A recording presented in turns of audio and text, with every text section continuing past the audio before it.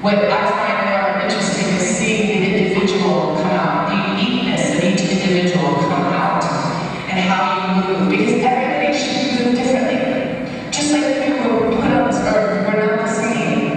And I say this whole year, I've been saying this one thing, that's why I should say I am, because you are. And you are the only one of you from the beginning of time to the end of this world, to the end of eternity. There's only one of you ever created, ever. You're the only you.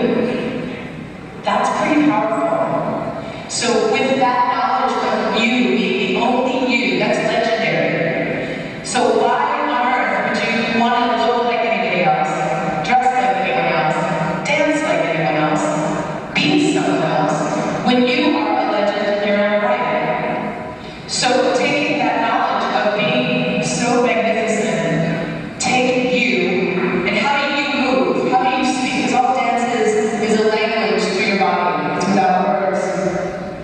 So how do you speak? How does your body speak?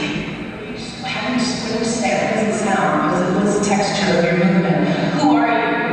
And that's all I'm interested in seeing, is who are you when you begin to move. And it's not about little tricks and the training. Everybody has their own vibe, their own heartbeat, their own rhythm, their own phrasing, their own hear music differently. Everybody has their own thing. Be it. Own it. Commit to it. No apologies.